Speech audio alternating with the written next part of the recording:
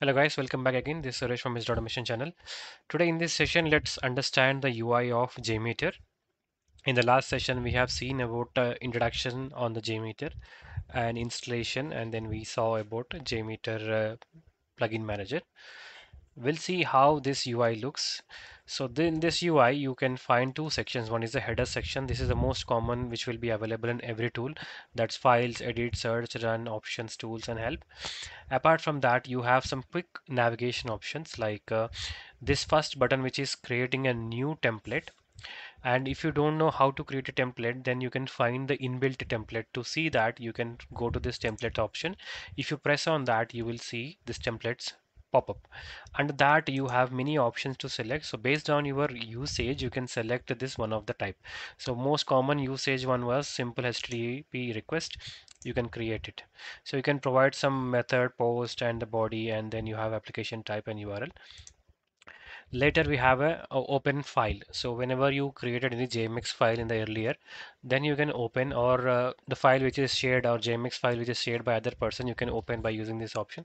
This is a save option. So this is a cut, clear, and paste options, and then you have an maximize or expand all options, like you have a thread group, you have a threads, you have HTTP request. So all these requests will be in the left pan. So under that, you can expand everything or you can collapse everything. So these options will help you, and this is a quick run. So you can run, and you can run with no pause, and then you have a stop and shutdowns. Then you have a clear and clear all buttons. Then you have a search option, which in within the templates you can search. And then you have most important two things. One is here you have a function helper dialog.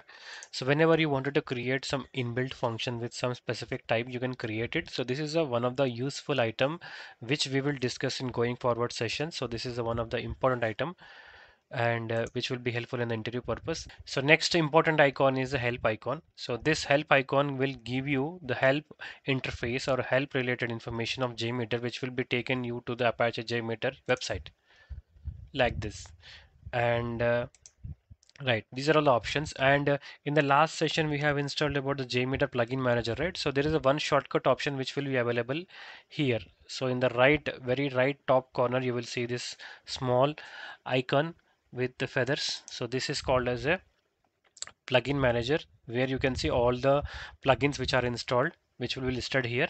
Then you have one more option called log view. So you can use the log view from here. You can see the logs based on your execution. You can see the logs.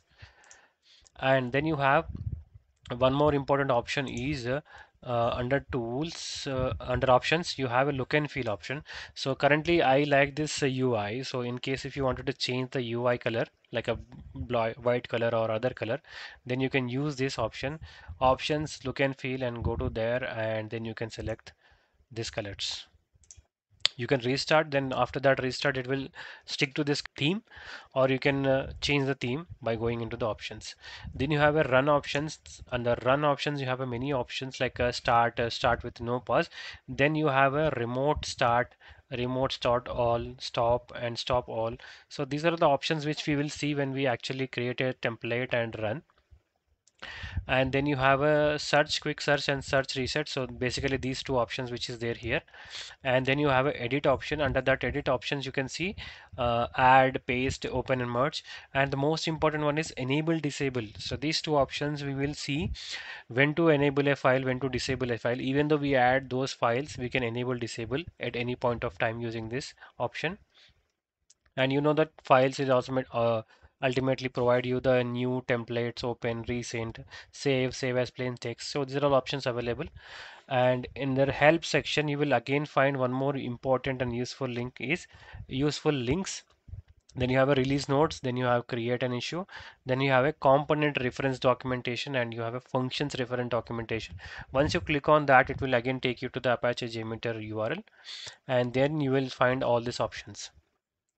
So these are the two things. One is a help here and one more help in the help section.